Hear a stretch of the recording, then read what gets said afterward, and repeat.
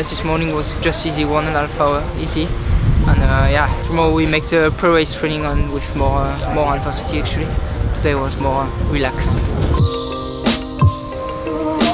Yeah, we are actually not close to the start, and yeah, it's really relaxed here. It's not so much people, not big city close to here. And yeah, it's more relaxed before the war actually. Better to be relaxed before I had to have stress during 3 weeks. It's yeah, if we can say stress for me, but for me it will be not stress. Feeling is pretty good after the Swiss. Then I hope I recover good from Swiss already for the second stage, because in second stage yeah, it's already uphill finish.